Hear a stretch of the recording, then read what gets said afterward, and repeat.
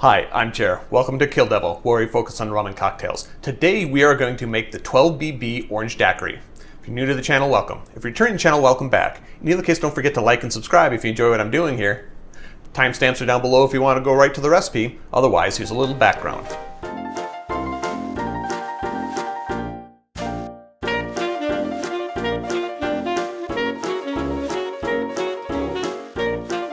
In my mind, a daiquiri, in order to be a daiquiri, has to have three ingredients. It has to have lime juice, it has to have rum, and it has to have sugar. In order to make a flavored daiquiri, that means you have to change one of those three things. Either use a flavored rum, a flavored sugar, or add an additional juice. This recipe for the Orange Daiquiri, which I got from the 12 Bottle Bar by David Solmonson and Lesley Solmonson, uses some additional orange juice to create their Orange Daiquiri.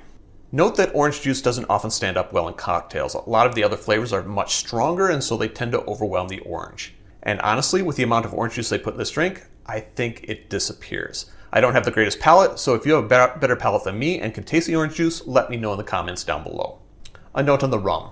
This version of the daiquiri calls for a good white rum, and so I'm going to be using Alander white rum from Far North Spirits. It is my go-to white rum for any drink that needs a good tasting white rum. If you can't get Alander white rum, find a good white rum that you like and use it instead. To make this drink, we're going to start with adding 1 tablespoon of granulated sugar into our shaker. 1 tablespoon, for those of you who want to convert the volume, is 5 milliliters. Next, half an ounce of lime juice. Half an ounce is 15 milliliters. Then the orange juice. 1 teaspoon of fresh squeezed orange juice. And note that is not a lot. It is only 5 milliliters, which is much less than the lime juice we're putting in. Now I'm going to give this a stir to help dissolve that sugar.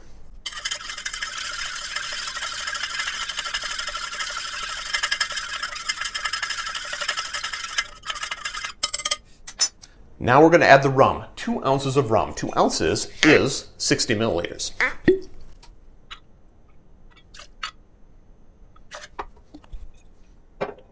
Get your ice, add your ice, and give it a shake. This one I am going to double strain because we've got the granulated sugar in there, and the orange juice and the lime juice.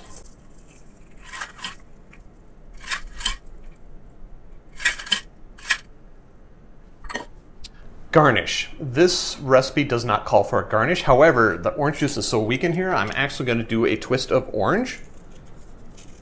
And that worked much better than it has in the past. I must be getting better. Give it a twist, or not a twist, but a squirt, an expression, wipe, and drop. And there you have it. The 12BB Orange Daiquiri. Drink with good spirits.